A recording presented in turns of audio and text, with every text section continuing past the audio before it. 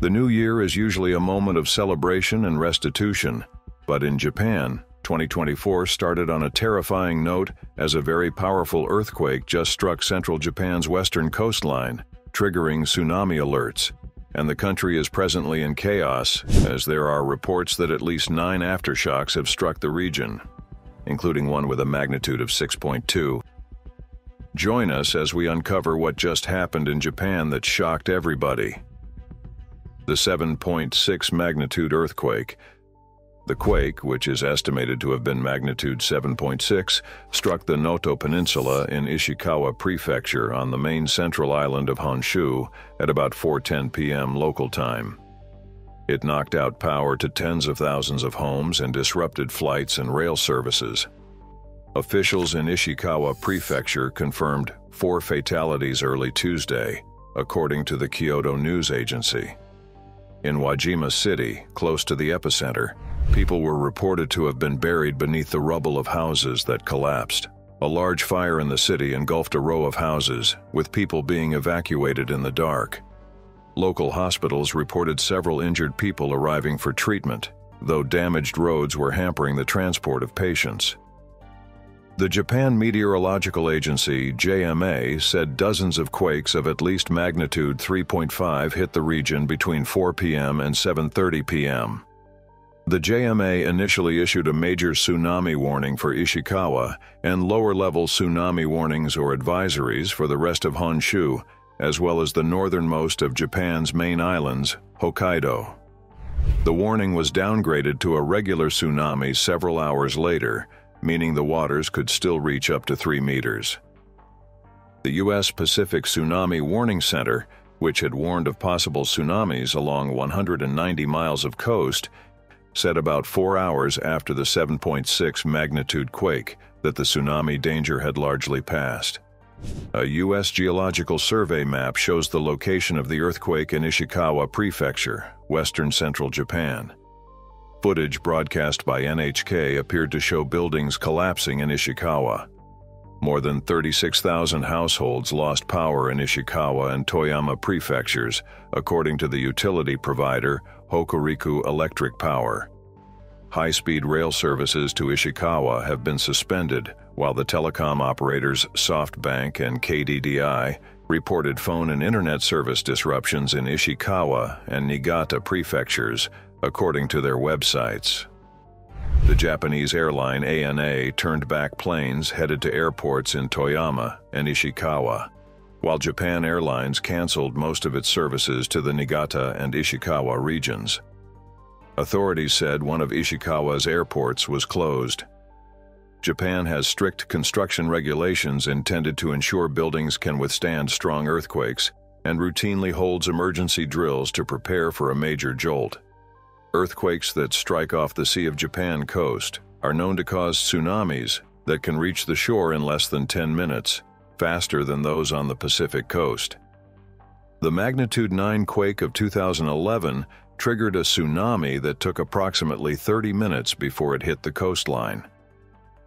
Japan's Nuclear Regulation Authority said no irregularities had been reported at nuclear power plants along the Sea of Japan, including 5 active reactors at Kansai Electric Power's Ojai and Takahama plants in Fukui Prefecture.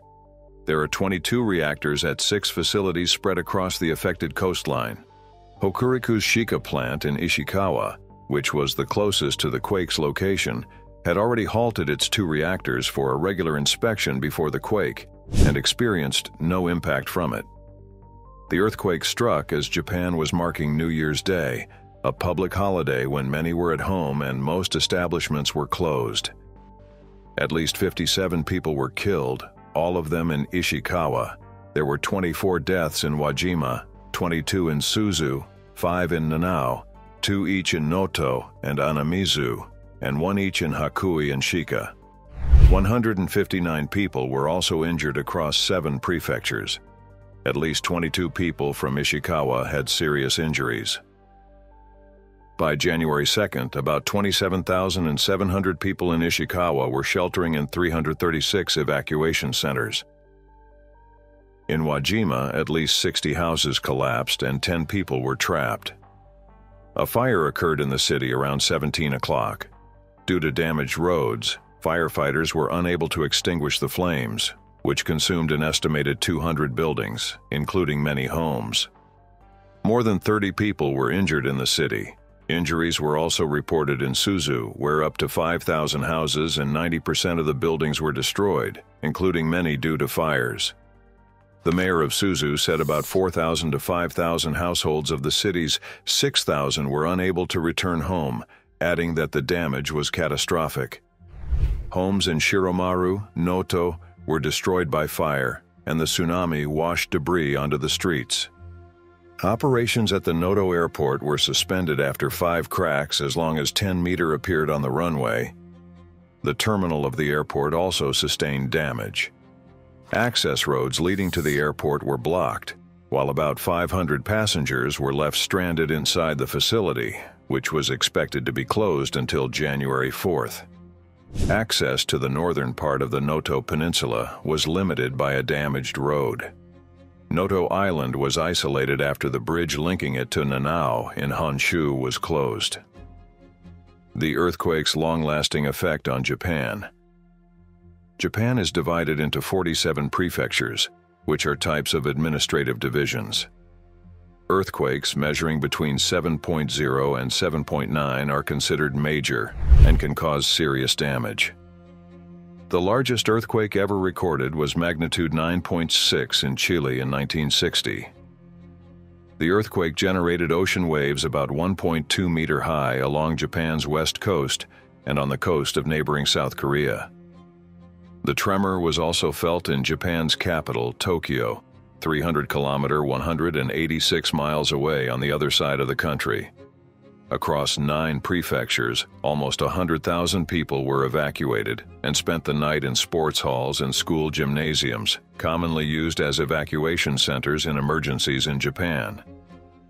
These are often built with an accompanying disaster storehouse, which contains food supplies and other essentials to support living for some time. The Japan Meteorological Agency (JMA) issued low-level tsunami warnings for the prefectures of Niigata and Toyama and a major tsunami warning for Ishikawa that was lifted on Tuesday morning. Within 2 hours of the major earthquake near the Noto Peninsula, the Japanese public broadcaster NHK-TV had urged people to flee to higher ground or to get to the top of nearby buildings as quickly as possible. It was feared that floodwaters could reach as high as 5 meters, 16.4 feet, in the event of a tsunami. A tsunami wave around 1.2 meters has hit Wajima City in Ishikawa, 10 minutes after the magnitude 7.6 quake occurred, while a fire sparked by the collapse of buildings engulfed houses in the area. Residents were forced to evacuate in the dark because of power outages. People were seen carrying belongings such as blankets, while others rushed out holding babies. On Tuesday, JMA reported that the country had been hit by 155 earthquakes since the initial tremor on Monday. Ishikawa's proneness to earthquakes. Japan is one of the countries in the world most at risk from earthquakes. Seismic activity has been simmering in the area for some time. Between December 2020 and last month, 506 quakes with an intensity of at least 1.0 were recorded. Experts say they will not know why this major series of earthquakes was not anticipated until further research has been carried out. Japan experienced a devastating quake in 2011 with a death toll of nearly 20,000 people, with most killed by tsunami waves, and also caused nuclear plant meltdowns in Fukushima. The disaster is believed to have caused $220 billion worth of damage. Ishikawa, a popular tourist destination famous for its cultural heritage sites, lies near the tectonic plate boundary between the Earth's Eurasian and North American plates. Such areas are particularly susceptible to earthquakes because of the movement of the plates against each other and the stronger shock this causes in nearby areas. Monday's earthquake is the strongest to have occurred in Ishikawa since 1885, when data first became available. Monday also marks the country's first major tsunami warning since March 2011, when a magnitude 9.0 earthquake in the Tohoku region killed more than 18,000 people and triggered nuclear plant meltdowns in Fukushima. Damages caused. The Japanese authorities are still assessing the extent of the damage, but the quake has so far resulted in several deaths, collapsed buildings, fires in Wajima, and power outages across Ishikawa. Almost 33,000 households remained without power in Ishikawa Prefecture early on Tuesday morning in Japan, according to information on Hokuriku Electric Power's website. Broadcaster NHK said most areas in the northern Noto Peninsula were also without water. Several highways near the epicenter were closed, while flights and bullet train services to the area had also been suspended. In Suzu, a coastal town of just over 5,000 households near the quake's epicenter, there may have been as many as 1,000 houses destroyed, according to its mayor Masahiro Izumiya. At least 30 people have been killed in Ishikawa, and rescue teams are still trying to reach areas where people are feared to have been trapped under collapsed buildings. At least 14 people have been critically injured. In Suzu, homes were washed off their foundations, and some were driven further inland. The earthquake and tsunami damaged or destroyed 90% of the town's buildings. The tsunami capsized many fishing vessels and carried some onto land. Building collapses and overturned cars were observed from a news helicopter flyover of the city. In Shika, a series of tsunami waves reached the port at 1740. In the Joetsu area of Niigata, the tsunami damaged buildings. Beach houses and other buildings were swept away by the waves. Nuclear plants. The quake also comes at a sensitive time for Japan's nuclear industry, which has faced fierce opposition since a 2011 earthquake and tsunami triggered nuclear meltdowns in Fukushima on the eastern coast. Whole towns were devastated, and nearly 20,000 people were killed. Japan last week lifted an operational ban imposed on the world's biggest nuclear plant, Kashiwazaki Kariwa, which has been offline since the 2011 tsunami. The Nuclear Regulation Authority said no irregularities were found at nuclear plants along the Sea of Japan, including 5 active reactors at Kansai Electric Power's Ohai and Takahama plants in Fukui Prefecture. Hokuriku Electric's Shika plant, the closest to the epicenter, has also been idle since 2011. The company said there had been power outages and oil leaks following Monday's jolt, but no radiation leakage. The company had previously said it hoped to restart the reactor in 2026. Neighboring counties. Russia, North and South Korea, and the neighboring island of Sakhalin have also issued tsunami warnings. Russia issued tsunami warnings for its far eastern cities, Vladivostok and Nakhodka. Local authorities in Vladivostok ordered fishermen to urgently get back to shore. A tsunami wave measured at 85 centimeters at its highest point was observed off the port of Muko in the eastern coastal city of Donghai on Monday night, the country's meteorological agency said.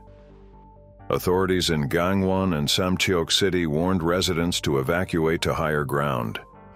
North Korea issued warnings of tsunami waves of up to 2.08 meters for its east coast. Additionally, an emergency services alert on Sakhalin Island near Japan said its western coast may be affected by tsunami waves. JMA has warned that further quakes with a seismic intensity of 7.0 could hit the region over the next week, particularly in the next 2 to 3 days. There is a heightened risk of fires and landslides, the JMA said. Officials warned residents of some areas to stay away from their homes because of the potential danger. The warning of a major tsunami for Ishikawa, however, was cut to an advisory-only alert and eventually lifted on Tuesday morning. A tsunami advisory indicates that significant flooding is not expected, but local officials may take some action, such as closing beaches or evacuating harbors. The aftermath of these events was catastrophic and cold, but one thing that can keep you warm is our Atlantis pullover hoodie. A premium hoodie with a large front pouch pocket is available for the New Year sales. You don't want to miss out. You can grab one of our latest merch to keep you warm during these tragic moments by clicking on the link in the description. Thank you for watching. Let us know your thoughts on this topic in the comments section below. Don't forget to like, share, and subscribe. See you there.